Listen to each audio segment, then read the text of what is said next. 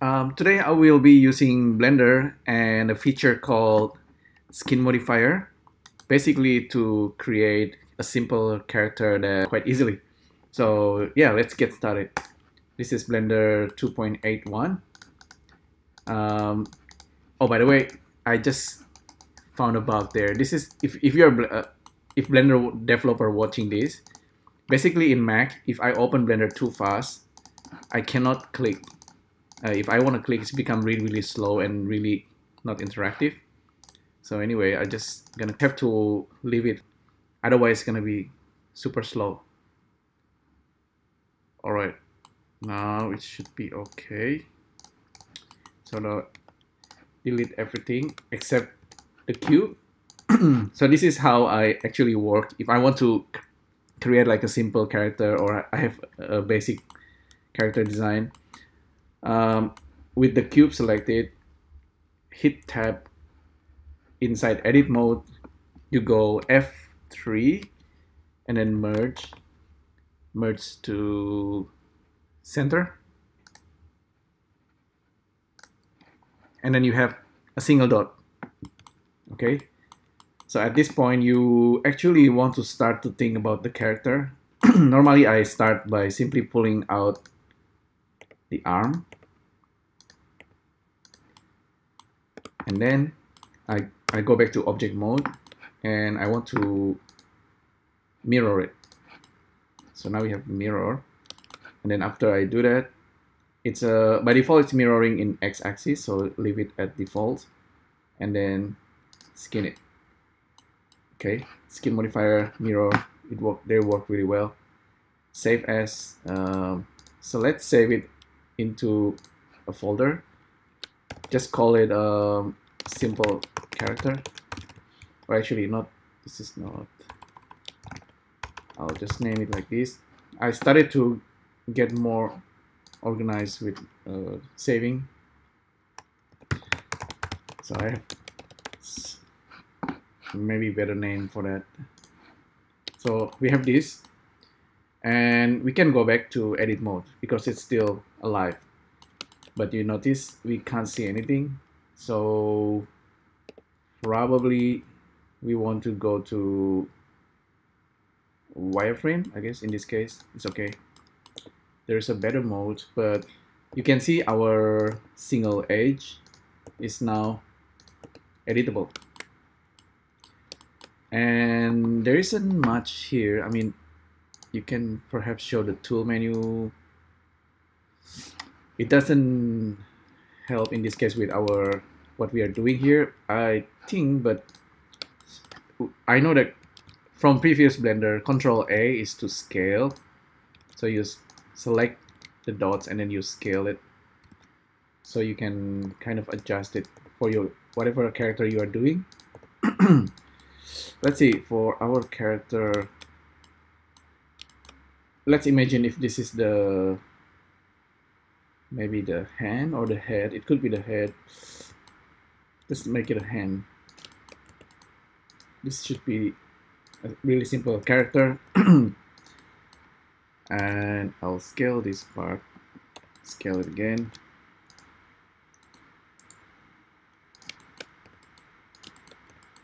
Make the body 3 times and then pull it out for the leg. Yeah, I think this is decent.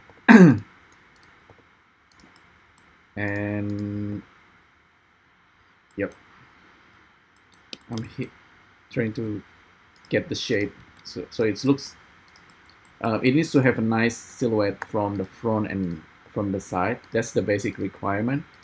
And in the face, at least we need to have some kind of eyeball for it to look kind of complete. But of course this character is like almost like naked, so you probably want to give it a bit of texture at some point. But I think this is okay. Kind of like an alien creatures. Oh, by the way, pulling out edges like that is you use the hotkey is E. Just in case you don't know. So let's make the body really thin. This character has a weird arm. That's okay, I guess.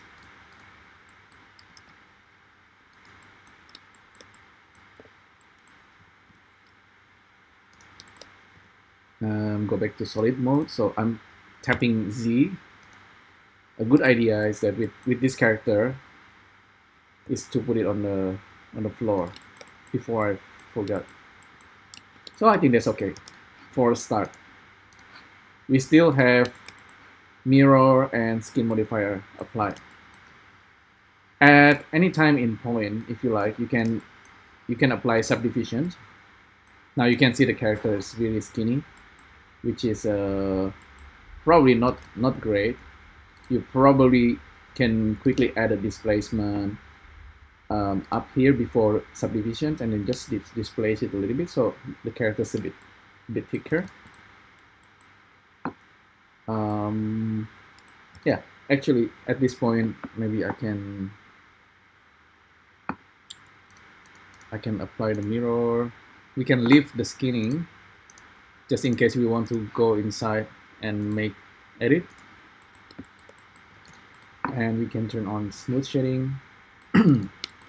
Now at this point you have a couple of things that you can do. You can start posing the character, etc., simply by, let me see. Okay, let's go back here, and then you can actually create armature here, and the armature is actually allowing you to animate right away if you like. This is one way you want, if you want to animate right away. So yeah, you can animate this way, but I'm not gonna do that today. I'm probably gonna be using Mixamo. So remove the armature, just apply the skin, and in here, like I said, character is too thin, so push it a little bit.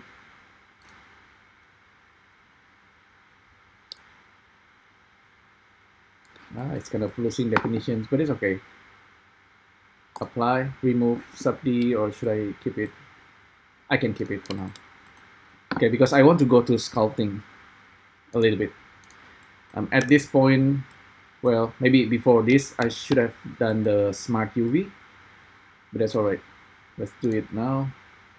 F3, smart UV project. Now we have UV, and I want to start sculpting, a little bit of sculpting and texture painting.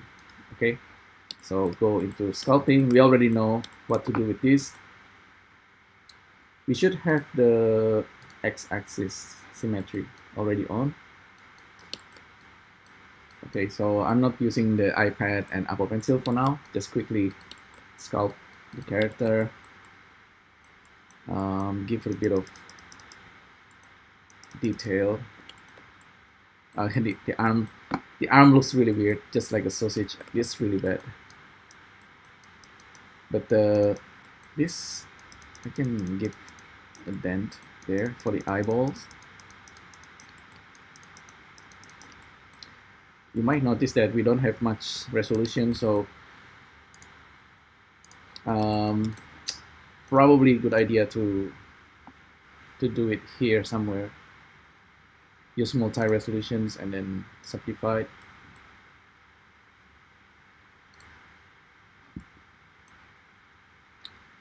Okay, not too much. Go back to sculpt mode and continue with this. I think the arm looks pretty ugly, but this part you can add a bit of detailing. This part also pretty ugly. I mean, at least we can flatten the bottom part.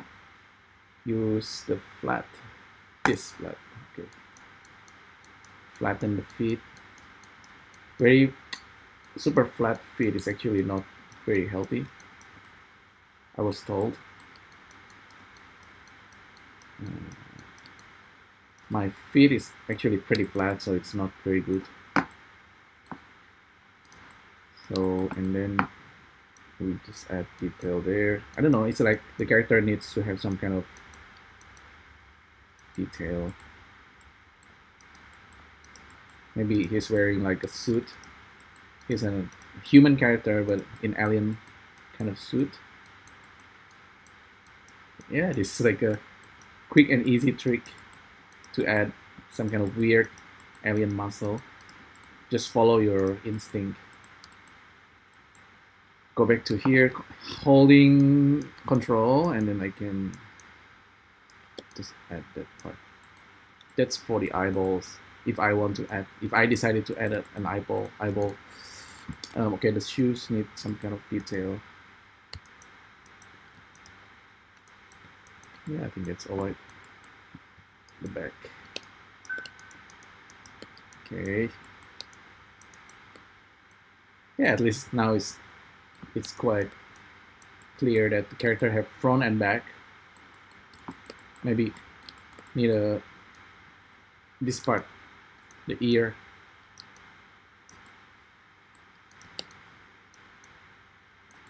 Yeah, nothing too fancy. The chest, this part, okay, looking alright. Okay. Now we are done. Quick sculpting, and then we want to do texture painting. At this moment, it's gonna be purple because we don't have material, I don't think. Oh, we actually have default material, so that's alright. We don't have texture. If you want to try to paint, missing texture detected. Okay, you can create texture as usual for the diffuse. In fact, I will do that and then just call it. Actually, instead of doing that, we can do it from here. Texture slot, material, no texture. Create a new one. So you have options: base, color, specular, roughness, metallic, etc. Start with base color normally, and then later on you want to deal with roughness and metallic, and then you can also use the bump, normal or bump later. Start with base color. Okay, color white, that's okay. Now the character has become white color. Now on this flat image texture with the automatic UV, we can switch to material base color. It's a white color, so cool. File, save. I save a lot. It's better to actually name it. 4 is like UV paint. If you want a different color here, you can use you can choose a color and then just fill it like so. Okay, yeah, purple to start, and then just start painting, but don't forget to save this time to time. So save material base color. You can also save it from texture slot, I believe. Save all image. Yeah, cool. Now let's continue. Start with some color that's actually kind of gray, and then you can add color that's a bit darker or lighter. Usually that's a good idea. Something like that, so it makes it complete. Oh, okay. I want to have the symmetry as well for quick paint. So instead of actually, at some point you might actually find out about vertex paint. Vertex paint is also really cool way to paint a character. Texture paint is of course preferable. If your character have a nice UV, definitely use a proper texture paint.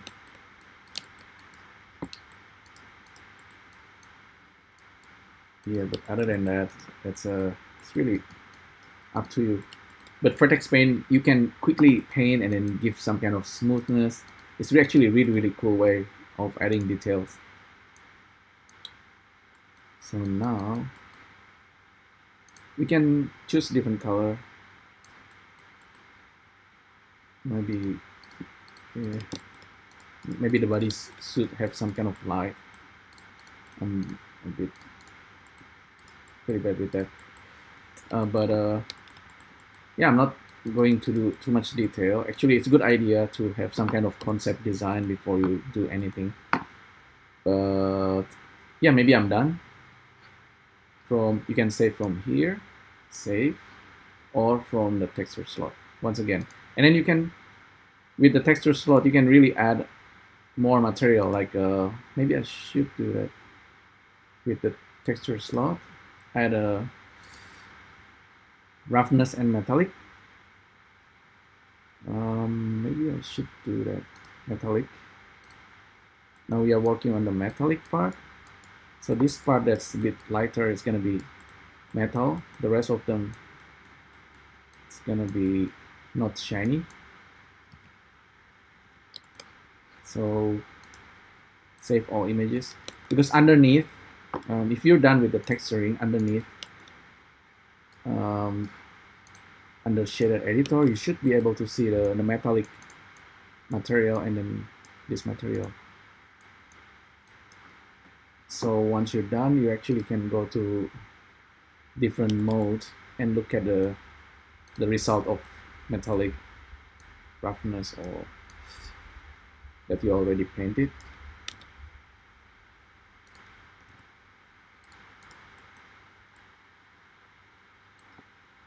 Wondering if this is correct. Yeah, it is correct.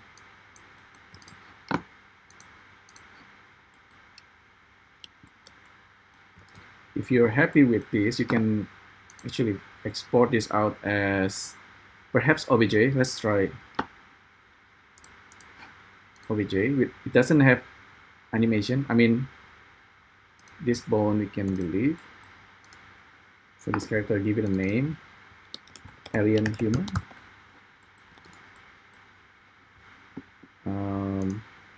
On the desktop, simple character. We have our OBJ exported material. Okay, it doesn't export the other. It doesn't export this guy somehow. Save as.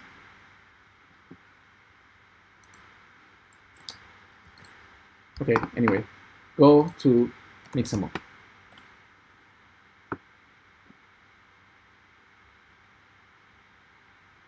And we're gonna add animation really quickly. I want to show you the whole process so you can try this yourself.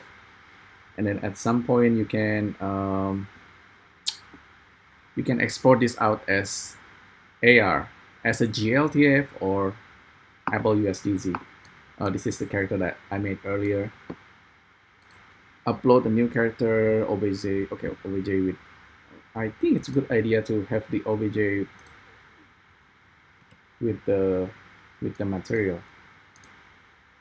I don't know. Let's try. Zip it and then put it here. Maybe it will read the material. I don't know. Sometimes you can upload FBX as well. While it's doing this, I want to show you another app actually that works similar way. It's called Dust 3D by Jeremy Hu. This is a very cool app. It works like a skin modifier. I have to kind of mention this. I want to talk about this more seriously at some point. But you start by drawing something, right? And you can see this is almost like a skin modifier. And while drawing, you can actually play around with the radius of these balls. And you can see there's this red and green color balls, which doesn't make much sense at the moment. You can drag it.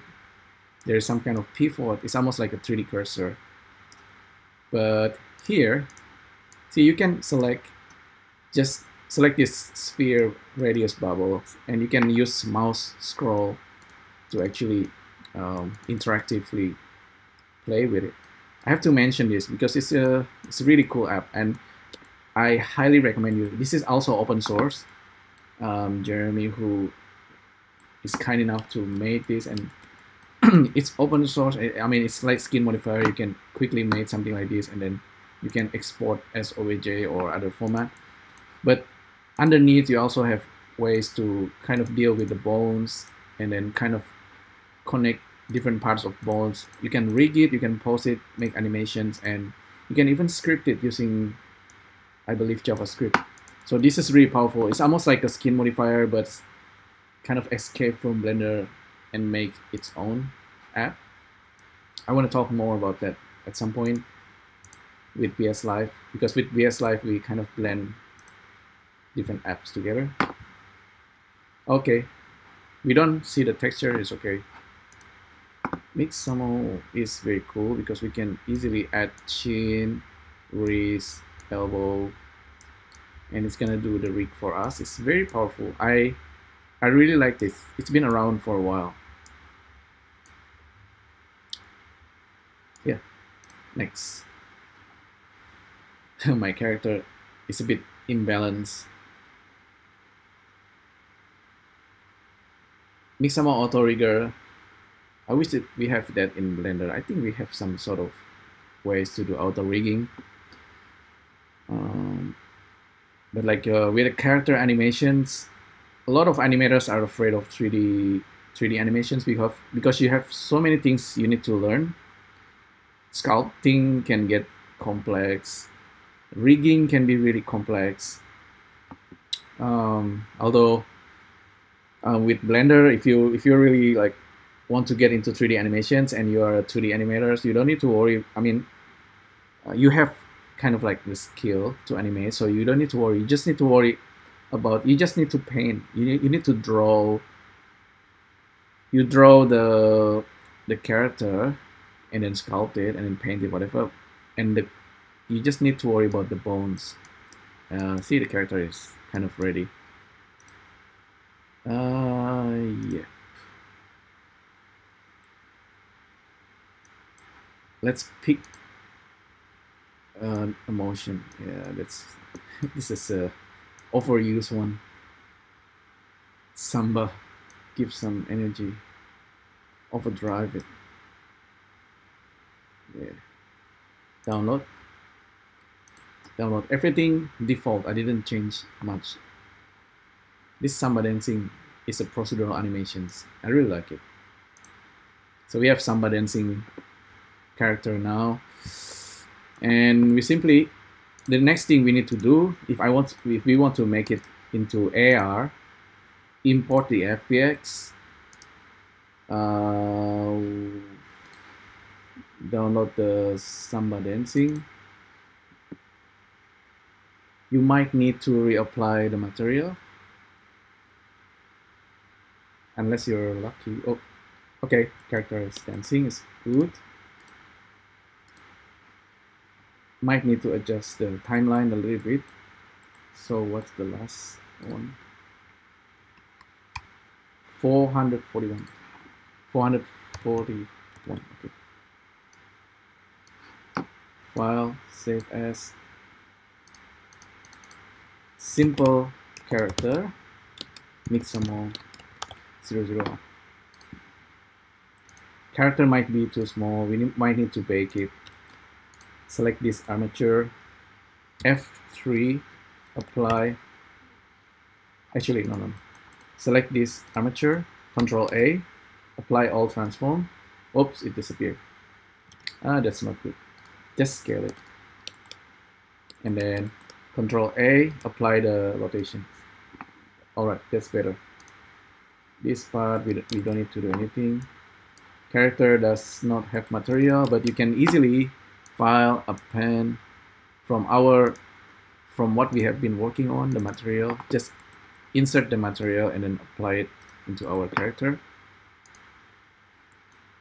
Okay. And then file, export, GLTF. And then select GLTF and bin and texture. At this point, I wanna just say USDZ, export the GLTF there, and with some kind of Apple magic. If you have Mac, just download USDZ Python from Apple, and inside here there's a tool for USDZ convert. You just need to run the USD command, double click, it will open terminal. This part is a bit weird, right? But once you understand the process, it's pretty basic, and you can make animations, AR animations. So there you go, GLTF with a beam with a metallic and base color. Just drag this thing there and then type in USDZ convert, enter, wait a few seconds, we're gonna get result.